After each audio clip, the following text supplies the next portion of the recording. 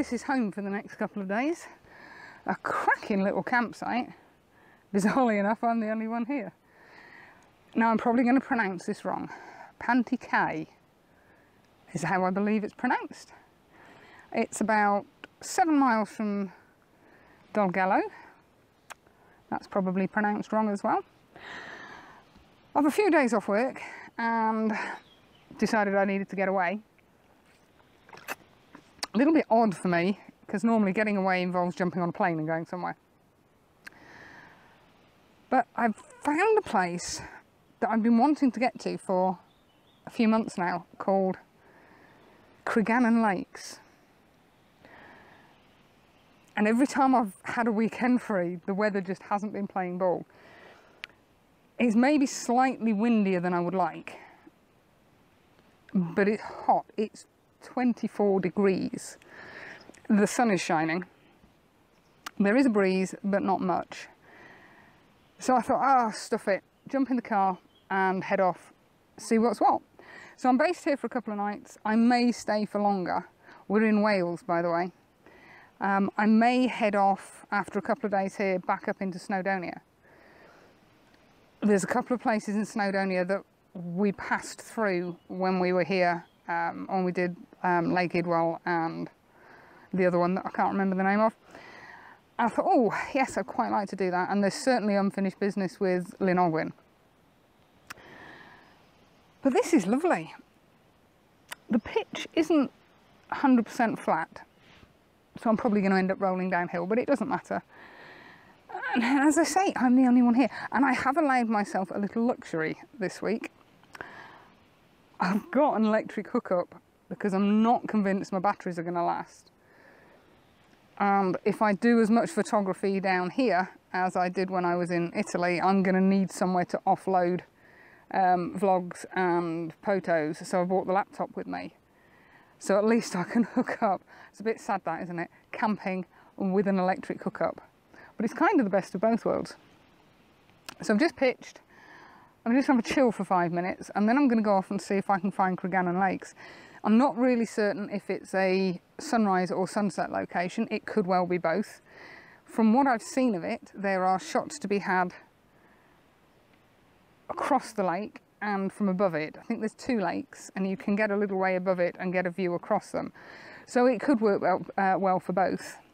Now, I was talking to the helpful gentleman who runs this place, and the midges have been out in force apparently. I'm kind of hoping they're not as vicious as Scottish midges, or Lake District midges for that matter. So I've taken my antihistamine and doused myself in smidge.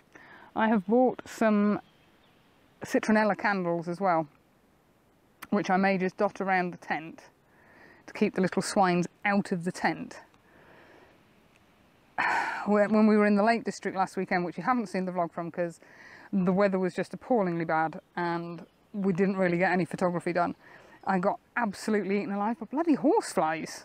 The midges seemed to leave me alone, but the horseflies attacked my legs through my socks and my trousers, and it looks like someone's been at my ankles with a chainsaw. It's really not a pretty sight. So hopefully they'll leave me alone. As I say, I've had to take the antihistamines because I am allergic to something in smidge, but I would prefer to come out in a rash than get bitten to pieces.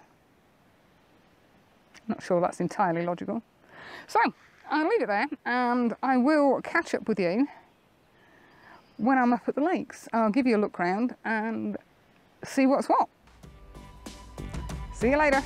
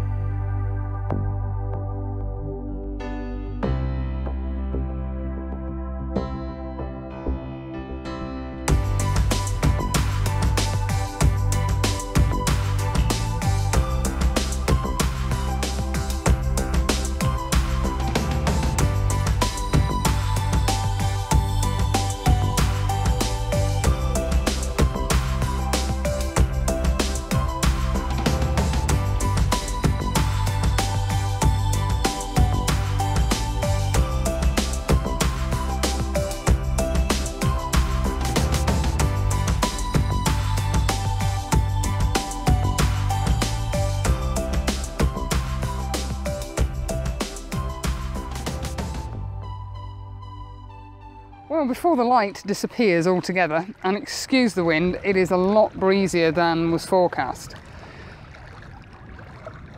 I thought I'd just have a quick catch up. I've had a good wander around the lake. It's striking me at the moment as a very frustrating place. This is the first time I've been. I'm just going to keep stood here because the wind is going to interrupt the audio. There's lots of beautiful scenes, but I'm struggling with foreground. Now, over this shoulder, there's a boathouse here. There's another boathouse in the far lake as well, and that's even worse for trying to find a composition. There's a lovely hill behind it, but that's about it. Now, the plan is to come here for sunrise, and according to the photographer's ephemeris, the sun's going to be coming in over here, so it should put some nice light on the side of this boathouse. But the photographer's ephemeris was telling me that the sun was going down over there earlier on, and it was going down over here, up here. So I think something might need calibrating in my phone. So as I say, the plan for tomorrow is sunrise here. I may try and use some of these stones to lead up to the boathouse, or I may go over to the other side and shoot straight across using the 70-200. You may not be able to make this out, and if I get my finger in the right place, there's actually a stone wall leading up here to the mountain from behind. Oh, you know, behind the boathouse. It's too late in the day for this. And I thought there was going to be some nice light. Sorry, there has been some nice light, but there's not really been any colour in the sky. We've got a nice glow in the distance, and the other side of the hill, where are we? The other side of this hill is, I believe it's Barmouth, and views straight out across the ocean. I've just done a shot using this little group of stones here, shooting out to this bunch of trees and the hills. There's lovely layers in the background there. I didn't use the 10 stop because it's the ambient light is fading all the time.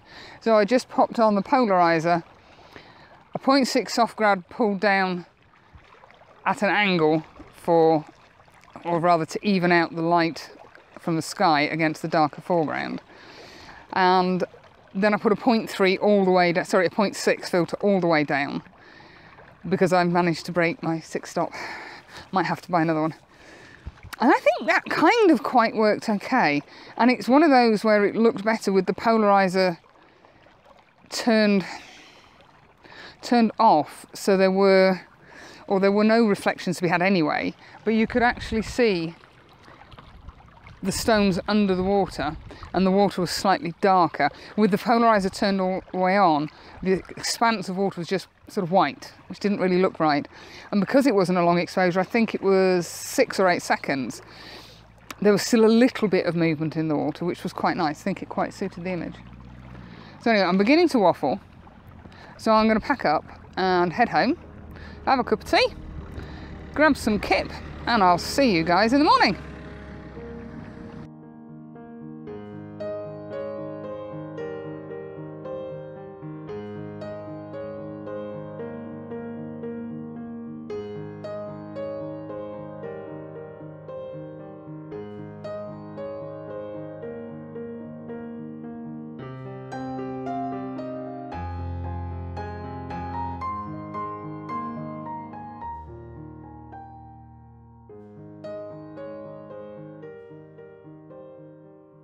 Good morning.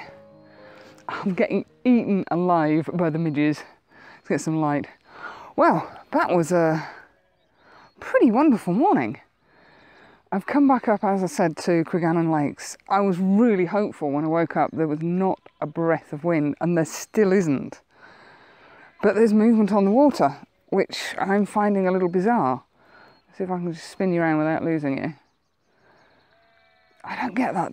There's not a breath of wind, the midges are out in force, I am smothered in smidge and itching like mad. But the sunrise, was just perfect. Now, I'm still not convinced which way the sun's coming up. fairly certain it's over that way. And in the background we have mist rolling in, and just here you can see it creeping along the edge of the hillside. So I decided not to go down and shoot the boathouse because there's actually no light on that yet, but we had some gorgeous light up here. So I settled for doing what I don't normally do, which is panoramics. I've done a vertical one and I've done a horizontal one using the 10-20. Now I know everybody says shoot panoramics in vertical format, portrait format, but I seem to get better results doing it in landscape. I don't understand why. So I thought I'd cut my losses and try both. But yeah, and the campsite's 10 minutes drive down that way. Well, 10 minutes drive, 5 minutes drive. The gentleman at the farm said it was a 20-minute walk. Yeah, maybe if you're really fit, but it's all uphill, and it's steep uphill, unless there's a shortcut through the woods or something. But that's a good 25, maybe 30-minute walk by my standards, snail's pace. So yeah, this has been a good morning. Now in terms of settings, just give me 1 second. So in terms of setting, I've been shooting at f13 and approximately 1/3 of a second. Didn't put the polariser filter on. I've learned that polarisers with with panoramics, really not a good idea. So I just had the 0.6 ND reverse grad on because you can see the sky is considerably lighter than the foreground. If I hadn't been doing a panoramic, I probably would have put the polariser on to sort out the reflections down here, but it wasn't necessary. Now I'm going to spin you around, see if I can show you what I've got.